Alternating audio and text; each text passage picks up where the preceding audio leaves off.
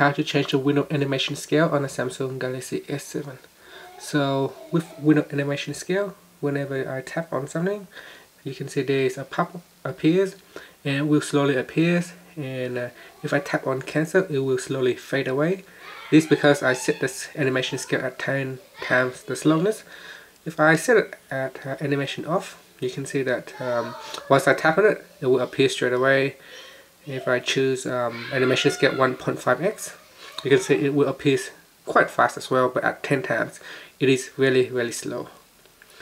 Similar to if I set it at 10 times slow, and if I open up a calendar items, here it is. So you can see everything appears very slow. The animation is moving really slowly. So here's how you can change this animation scale. First, press on the home key to go back to your home screen, then tap on apps at the bottom. Go into settings. From the settings screen, tap on developer options. If developer option is not available, tap on the back device, and in there you can turn on developer options. So go into developer options screen, and down here tap on window animation scale, and from the pop you can choose animation off, 0.5 all the way down to 10x.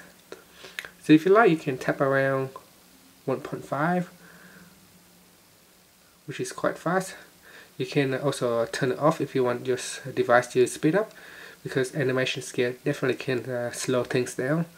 So if you simply choose animation off, whenever you tap on it, it will appear straight away, as you can see there. And finally, once you're happy with your selection, just press on the home key to go back to your home screen.